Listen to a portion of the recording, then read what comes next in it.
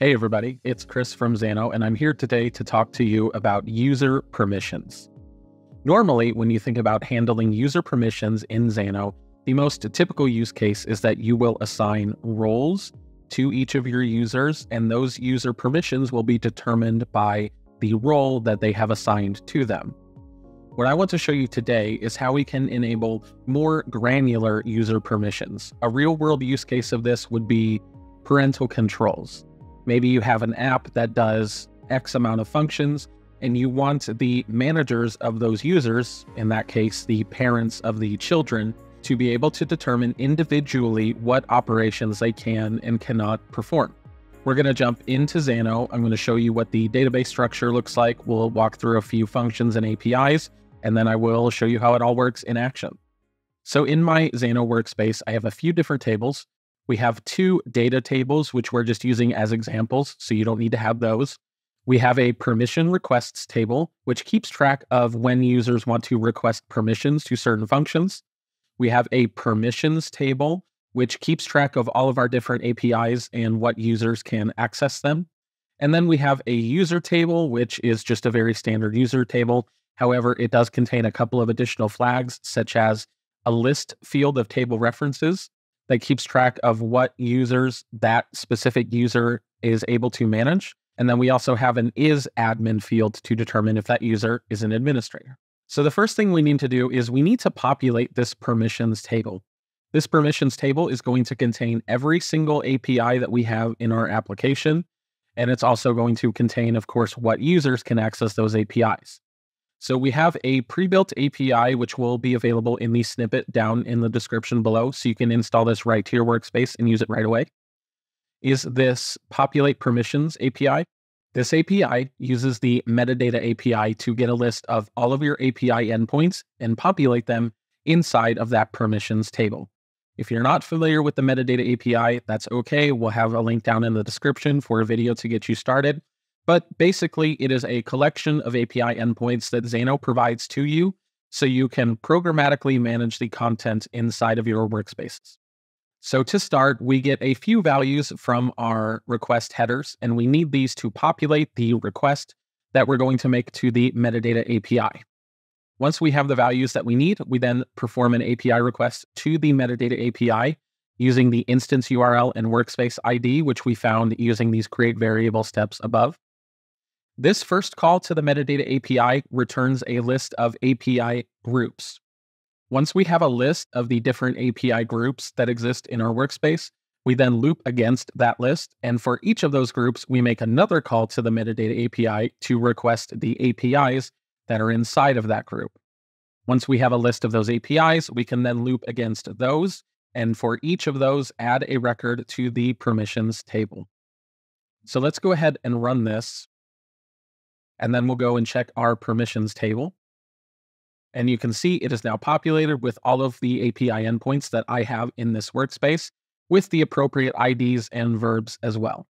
So now that we have the permissions table populated, we can actually start checking user permissions for when we call our APIs. So how does this work? Let's take a look at this get data one endpoint. So there's a couple of things that need to happen for this to function properly. We need authentication to be enabled on the endpoint. To do that, we just go into the settings for the API and we make sure that our authentication is enabled. And then inside of the function stack, the very first step is to run this check permission function. This check permission function takes the ID of the API and the ID of the user who has supplied their auth token, and it checks to make sure that this user has permission to actually make a call to this API. So it does that by taking that API ID and user ID. It gets the user record from the user table, and then we query the permissions table. Now this query, it might look a little bit complex, but I promise it's super easy. The first thing we do is we just look up the record in the permissions table that matches the API ID. Once we have that, we check the list of users who are allowed to call that API, and we make sure that that user exists in that list. But there are a couple of caveats to that. So even if the user is not in that list, maybe this API is allowed to be used by all users. So we also check that field. And then we also check to see if this API is allowed to be called by all administrators. And if it is, and the user is an administrator, then we will go ahead and give them permission to run. So there's a couple of different ways that a user can actually have permission to run this endpoint. It's whether or not they have explicit permission to do so, whether or not the endpoint is allowed by all users, or just allowed by admins only. If this query returns a record, that means that user has permission to call the API. And so we then use a precondition to check to see if this returns any data. If it does return data, then we just proceed with execution as normal. If it does not return any data, that means that that user is not authorized, and we halt execution and we return an error that just says unauthorized. Let's take a look at that in action. I'm going to go back to my Get Data API, and we will run this. We'll go ahead and pick user ID number 1. And when we run this, you can see we get an error that says unauthorized. This is expected because we have no actual permissions populated on that permissions table. So let's go over to the database. We'll go to permissions. We're going to find that Get Data API. And let's go ahead and add user number 1. Now we'll go back to that API endpoint again, and we'll run it one more time. And you can see we are now returned the results from that table because we have now been given permission to call that API. We were allowed this permission because the user with an ID of 1 is specifically listed in that table that they are allowed to call this API. However, we can go back to that permissions table and we can actually just delete this here. And let's go ahead and say that this API can be called by all users. And let's go back and we will run it again. And you will see that we are still returned the result. Let's pick user number 2, run it again, and we are still given that same result as expected because this API is allowed to be used by all users. Now, there is a pretty obvious question that needs to be asked once we get to this point. That is, how do users request permissions? It doesn't really make sense to go into the permissions table and manually fill in permissions for each of the APIs that you have in your application. I don't have a ton here, but even with this small amount, I have 27 APIs here. Even that, if I had more than a couple of users, that's just going to take way too long. So we have another API, which is also included in the snippet called permission request.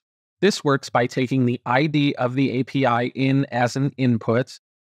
We then, of course, first check permission to make sure that this user is allowed to request permissions. If they are, then we just add a record to this permission requests endpoint. For this to work, the user who is requesting permission needs to have at least one manager assigned to them. So let's go ahead and do that. We'll go over to user. We're going to say that user number 1 manages user number 2. So now we'll go over to that permission request API, and we're going to run this. We will authenticate as user number 2, and our API ID is 17900. That is the ID of that Get Data 1 API that we looked at earlier. And you can find this when you're viewing the API in the upper left-hand corner or on your list of APIs right under the verb. So now let's run this. And you can see this doesn't really return a response. You can have it return a response if you'd like.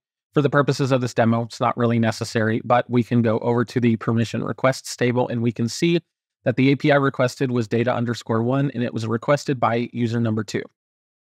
So now we just need an API to actually look for those permission requests. So we're going to take a look at permission requests of user. We'll just run this and we will authenticate as user number 1 because we are the manager of user number 2. So now when we run this, you can see we get the user of Chris because we are the authenticated user. And then we have a list of users that we manage. And for each of the users that we manage, we get a list of all of the APIs that they have requested access to. Once we have that, then we can proceed if the authenticated user chooses to allow those users to access those APIs. So now that we know that we want to allow user number 2 to access that API, we can use this edit permissions endpoint to actually allow that permission. So let's run this. We'll go ahead and authenticate as user number 1 because we are the manager of user number 2. The API ID is 17900 and the user ID is 2. Again, this is the user that's requesting access. So when we run this, We get a success. We'll go back to the database. We'll check our permissions, and we can see that user number 2 is now allowed to access this endpoint. So let's go ahead and turn off all users on that one. And then we'll go back to our Data1 API, and we will run this as user number 2. And we get a success as expected, because this user is now specifically allowed to call this API. That's pretty much the whole thing. Again, just to give you a quick rundown, and we do have a snippet in the description for you so you can install this and use it yourself. We just need this permissions and permission requests table, as well as the user table to contain a list of users that user can manage, and a flag to determine whether or not they are an administrator. For each of the APIs that you want to check permissions, we use this check permission function to do so. When you add the check permission function to a function stack, and I'll go ahead and create a new one and just show that to you. We'll just call this new. We would need to make sure that in each function stack we want to check the permission, that we enable authentication, and that the first step in the function stack is our check permission function, which needs the API ID that comes from right here in the upper right-hand corner. So for this one, it's 18180. And then the user ID, which is just going to be the ID of the authenticated user, just like that. So now this endpoint can also have its permission checked. Now, this endpoint does also need to exist in the permissions table. And to do that, you can just run that permissions populate endpoint once again if you need to update this. If a user needs to request permission, you can call the permission request endpoint to take in that data. And then we also have a permission requests of user endpoint, which will show you all of the currently pending user requests. And then finally, we have an endpoint called edit permissions, which will allow you as the administrator to edit user permissions as they are requested. I hope you found this helpful. Do let us know if you have any questions down in the comments below. Thanks so much for watching, and we will see you in the next one.